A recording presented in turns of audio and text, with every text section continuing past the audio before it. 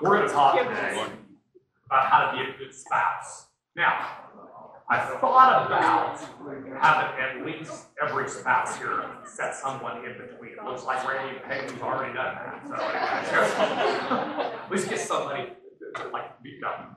You know what? Listen, we're all attempting to be the very best people God's called us to be. And we understand that as we look at these scriptures today on what it is to be a good spouse, it's important, I think, and I think as we look at this and glean from this, if you're not married and you're thinking about getting married, don't. No, I'm just kidding. Kidding. Okay. It's important to select a godly person to marry. I can remember years ago, we were talking to a minister, and he says, that doesn't matter. And I'm like, really? If I wasn't married to a Christian person, there's a very good chance I would be one. You know what I'm saying? I think it's very important that spouses come together. Now, here's the beauty. When you have two godly individuals, it still doesn't mean things are easy, does it? Or is it just me? Okay, it doesn't mean it's easy. And so there's going to be times, and I always like this, in a marriage where people will say, it's a 50-50. And I'm like, no, it's not. It's not a 50-50. Sometimes it's 100 to 0. Sometimes I'll tell them, I'm giving 100, you're giving 0. She's like, really? Yeah. Blessing, she's not here today. She did say she was going to listen to this, so if you want to cut it off, then she will. But anyway, so no, I think it's very important. Let's look at Scripture. We're going to have a lot of Scripture today. The main thing when we talk about being the greatest spouse we can be is I don't need to sit here and tell anybody anything. What we need to do is go to God's Word. That is the most important thing we do. And I know we're all trying to live by that. So walking in wisdom today, we're going to talk about that, and that's going to be our focus. Ephesians 5:15-17 says it this way, and I got to pull these glasses on. It says, so be careful how you live. Don't live like fools, but like those who are wise. Make the most of every opportunity in these evil days. Don't act thoughtlessly, but understand what the Lord wants you to do. This is very important as we look at Proverbs, as we see, and we're trying to gain this wisdom from Proverbs. I love the Apostle Paul as he addresses his church. He says, we need to be wise people. But look how he closes that he says, don't act thoughtlessly. He says, but understand what the Lord wants you to do. Listen, God is knocking on each one of our doors, and He's calling us to live faithfully. Okay? That's not always easy to do. Make the right decision. Walk as a Christian with wisdom. We're going to talk about these 5 things in these next 5 sermons. Wisdom in being a good spouse. Wisdom in family matters. Wisdom in matters of friendship. Wisdom in matters of business. And wisdom in our relationship with God. We talked last week, and it says it this way in Proverbs 1. It says, these are the Proverbs of Solomon, David's son, king of Israel. Their purpose, the book of Proverbs, their purpose is to teach people wisdom and discipline, to help them understand the insights of the wise. Their purpose is to teach people to live disciplined and successful lives. I like that. You notice 2 disciplines there? It's very important. It's sometimes hard for me to be disciplined, okay? To help them do what is right, just and fair. These Proverbs will give insight to the simple, knowledge and discernment to the young. Let the wise listen to these Proverbs and become even wiser. Let those with understanding receive guidance by exploring the meaning of these Proverbs and parables, the words of the wise and their riddles. And then it says it this way.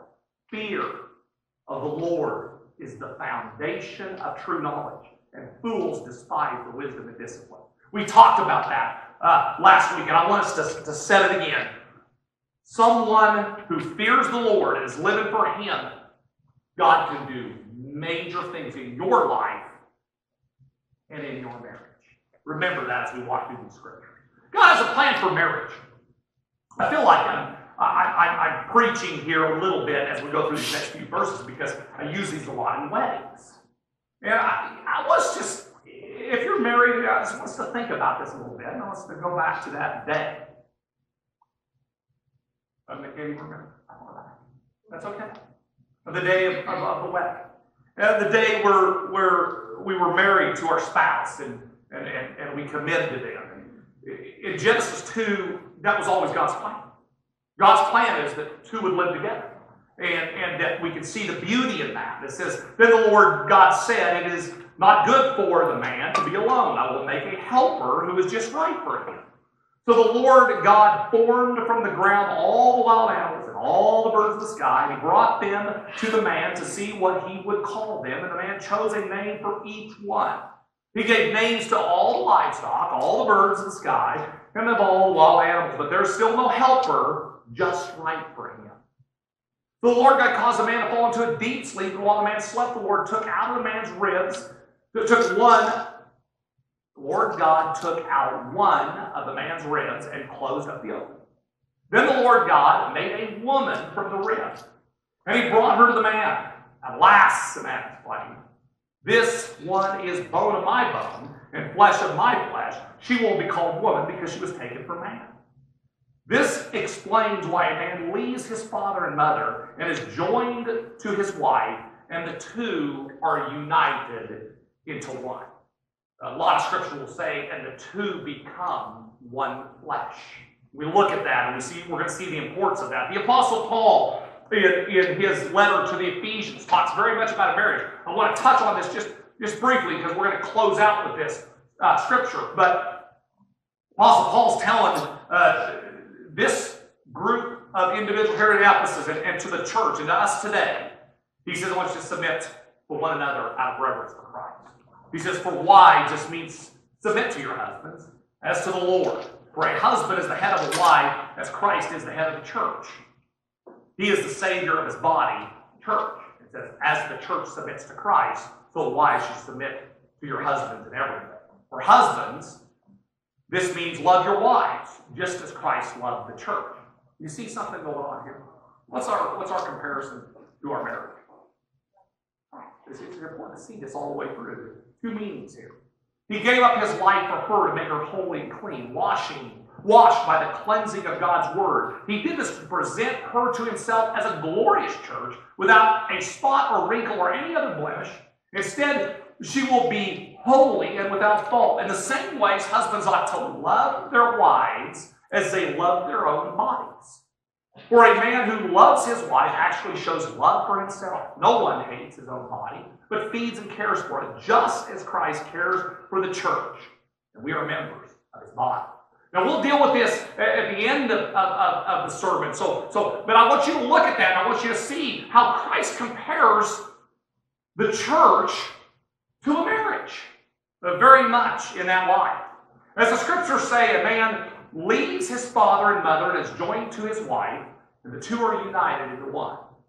See that from Genesis. This is a great mystery, but it's an illustration of the way Christ and the church are one. So again, I say each man must love his wife as he loves himself, and a wife must respect her husband. So now I want us to go back to Proverbs, because what I want to do in Proverbs is look at Proverbs 31. So we'll first address the wives, the spouses here, the wives, and I want you guys to understand, when you walk through the book of Proverbs, you're going to see it almost seems like an attack on the ladies. Okay, don't take it that way. We're talking about Solomon talking to his boys, so you're going to see it all. You can reverse that. Okay, you can just turn that scripture around. But I think it's interesting, and we talk about the woman in Proverbs 31. Now, there are different proverbial women all the way through here. You know, we can say the ones, we can lift some up as, I don't want to be like that, and some up as, that is exactly what I want to be like. Wives, Proverbs 31, verse 10, following through the end of the chapter, that's the lady. That's the lady that hopefully every guy is looking for. That this is the lady that blesses her husband, her family, and this is what we need to look for. So, ladies, as we read this, I want us to glean from it. How to be a good wife? The ideal wife. It's interesting as it begins in verse 31 and 10 through 11. It says, the wife of noble character. Who can find a virtuous and capable wife? Now look closely. That virtuous and capable wife, he says it's more precious than rubies. Her husband can trust her, and she will greatly enrich his life. As we walk through the book of Proverbs, and we see this, and as the ladies look at their life, say, is this something we're doing? Are we enriching the life of our spouse? You can even turn that, husbands, and look at yourself. Are you enriching the life of your spouse? And so this is a great question. A lot of times when we deal with this, and some marriages are struggling, and some marriages are doing well, but most of the time when they're not doing well, this is the problem. There's not a lot of enrichment going on. It says she brings him good and not harm all the days of her life. You see this as a picture of, ladies, that your goal in life is to bring him good, not harm, all the days of your life. It's a life that loves your spouse. It's a life that is devoted to your spouse. It's a life that puts them first, just as it was vowed in the wedding ceremony. It's always interesting in the wedding ceremony. A lot of people, I'm very traditional when it comes to this. We go through all the things in a wedding ceremony. We can all go back and remember those days, don't we? And then there's always this: for better and for. You can always see when you're given that, it's really, it flows really easily.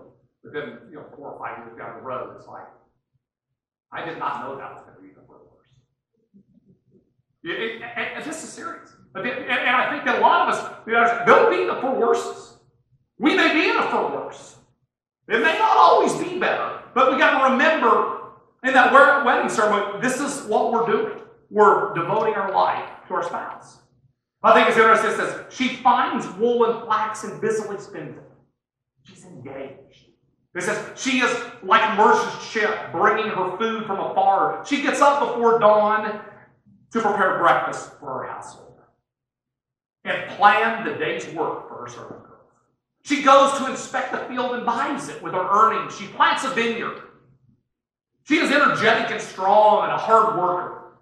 She makes sure her dealings are profitable and her lamp burns late into the night. Her hands are busy spinning thread. Her fingers twisting fiber. She extends a helping hand to the poor and opens her arms to the needy. She has no fear of winter for her household, where everyone has warm clothes. She makes her own bedspreads. She dresses in fine linen and purple gowns. Her husband is well known at the city gate, where he sits with the other civic leaders. She makes belted linen garments and sashes to sell to the merchants. I look at that, and I know a lot of gals, you may be looking and thinking, like my wife said, I am not sewing, period. I don't care what promise word it is. Not my mother knew that. That's not the point. The point is, whatever you do, whether in word or deed, we're doing everything in the name of the Lord, aren't we? I mean, we understand that. I don't, it's just filling out this lady's life. Well, I don't know what your life is, but the bottom line is you are engaged. You have a passion for life because of God and your husband. That's what it is. We have a passion for life. I love passionate people. Being passionate is very important if we want to succeed in life, isn't it? It's important. And we're passionate about God. We're passionate about our husband. Your life revolves around that passion. I'm excited to get up in the morning. Why? Because I'm serving God and I'm serving my spouse. And it's interesting that it calls the ladies out. And it says, ladies, here's what I want you to do. I want you to teach the younger ladies to love their husbands and their children. To live wisely, there's that word again, and be pure. To work in their homes, to do good, and to be submissive to their husbands. Then they will not bring shame on the word of God. Now you look at that, and that whole picture is, I want you to be a lady that your husband loves and respects you. And then what I want you to do is not only that, I want you to teach your young to do the same. That's the picture that we have for the ladies. It says she is clothed with strength and dignity, and she laughs without fear of the future.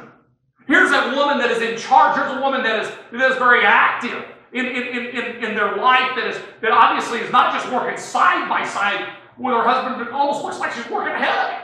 I mean, here's a woman that is literally living life with great passion. She's clothed with strength and dignity, and she laughs without fear of the future. Why isn't she fearful? Because of her clothing, it says.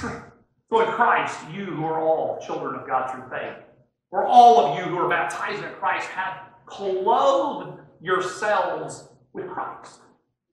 The reason this lady could say, I'm passionate about life, I have no fear, is because she knows the one who can take away her fears. Okay? Very important.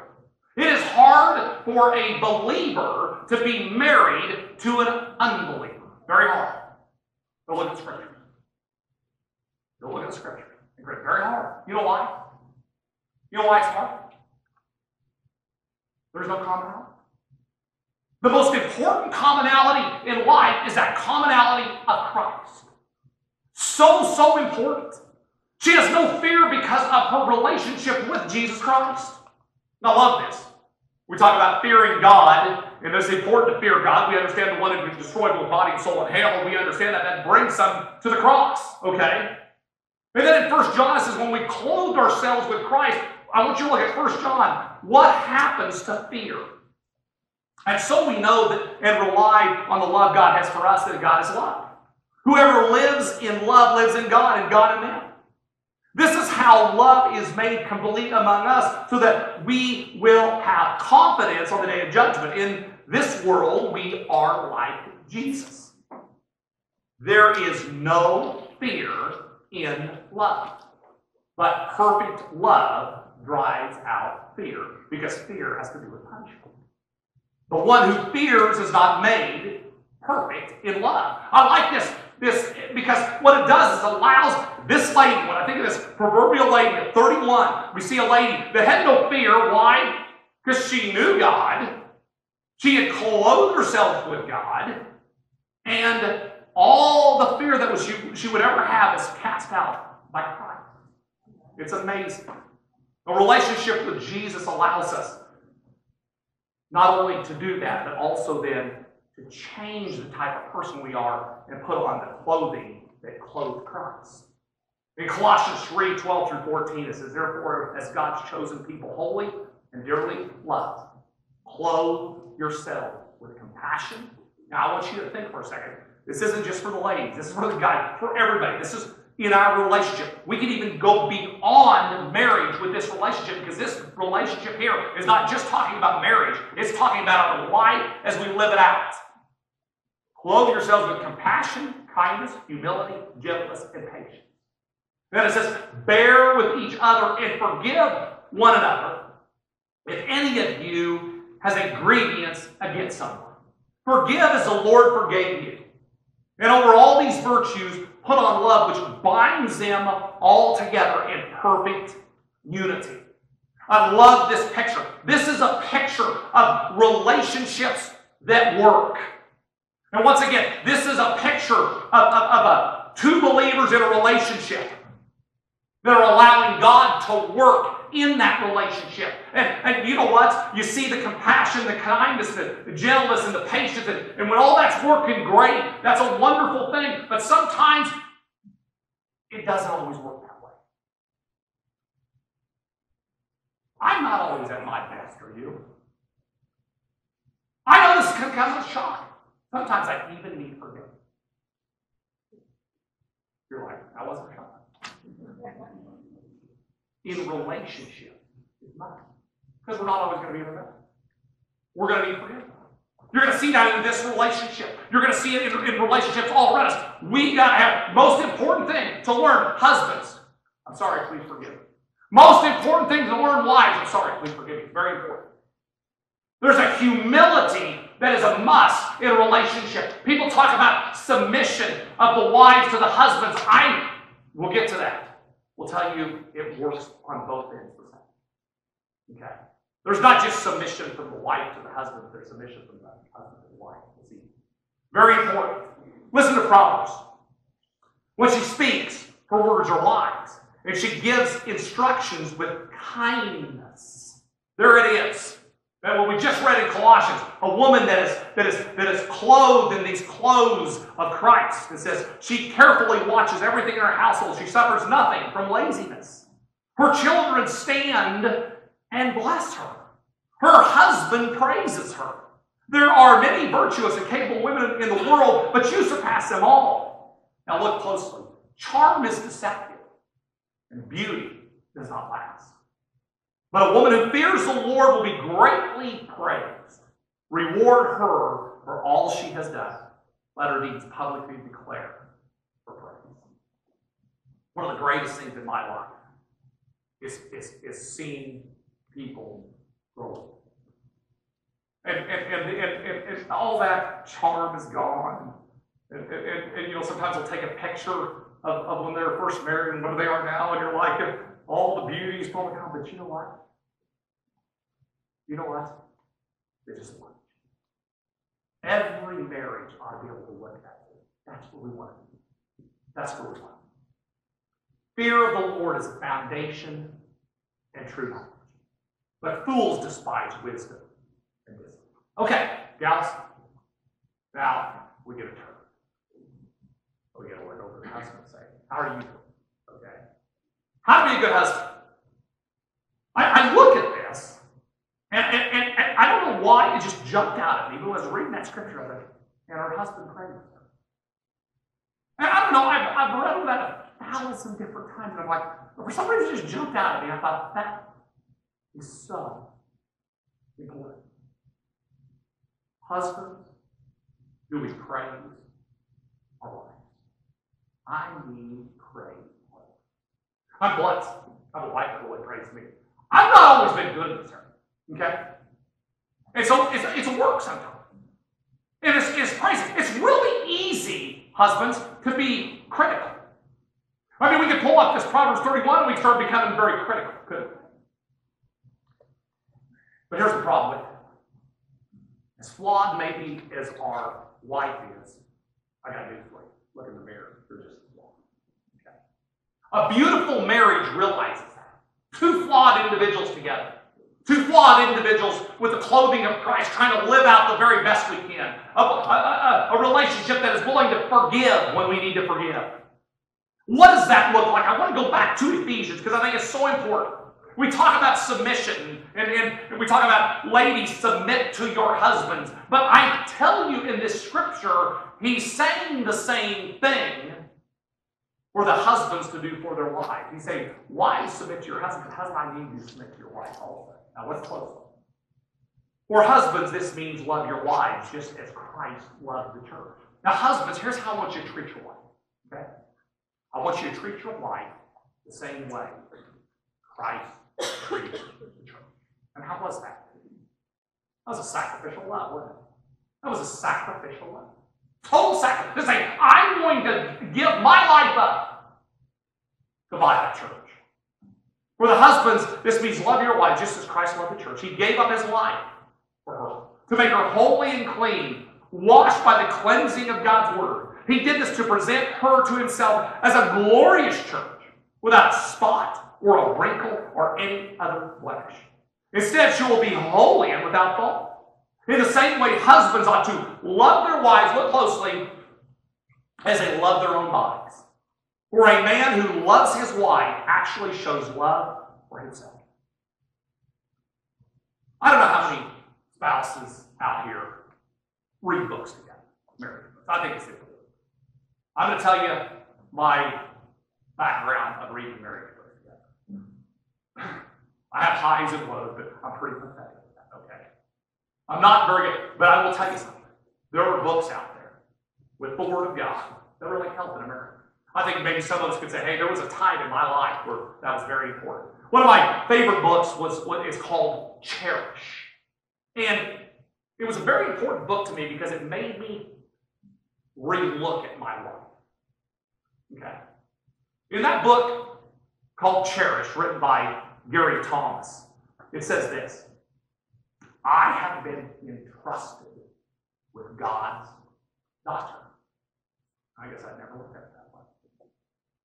God entrusted me with his daughter. And you know what he says? Love her and treat her. Wow. It impressed me more than anything I've ever read. I was like, yeah, that's very scriptural. Go back to Ephesians. that's what Paul's trying to tell us. Cherish. To cherish, to treat her well. What does that mean? It means to go out of our way to notice someone, to appreciate someone, to honor someone, and to hold someone dear. That's what cherishing is. Husbands, we are called to cherish our wife. To put them above all in this world. To honor them above all. When it doesn't work this way, relationships fold. I can remember when my sister got married, and her husband was a member of the church, and he said, she just has a hard time being submissive to me. And I thought, do you see, if one person doesn't take this right, listen, a marriage is how many? Two people given 100%. But there'll be times that the one gives 0, you're going to need to give up. This is what it takes. We can't be grounded in Scripture. Have you ever used Scripture to beat up on your spouse? Meaning, hey, you know what, you're falling a little short here. Let's pick up the pace here. Who are you so high to cut down the one that God has entrusted you with? When I read these books, a lot of times I read these books and I'm truly humbled by this. I can say, I've got a long way. And you'd think that 37, 8 years, who's counting, you would get this all right, but you don't know. And so I think it's so important, men, that we understand the importance of cherishing our wives. This is how Paul said to do it. He says, love is patient and kind. I can be patient sometimes with a lot of people, but sometimes with my spouse, I'm not always patient. Does that ever happen to you? See, this is what Paul's telling us to do. He's saying, hey, treat your spouse like you treat everyone else. Be patient and kind. Not jealous or boastful or proud or rude. It does not demand its own way. That's hard. That's called what? Humility. It is not irritable. One of the hardest things is it keeps no record of being wrong. How are we doing with that, by the way? You ever keep a record? I'm up 3-2 today. Well, who's counting? I'm competitive, so I kind of do this kind of stuff. It does not rejoice about injustice, but rejoices whenever the truth wins out. Now let's listen. Love never gives up, never loses faith. It is always hopeful, and it endures through every growth.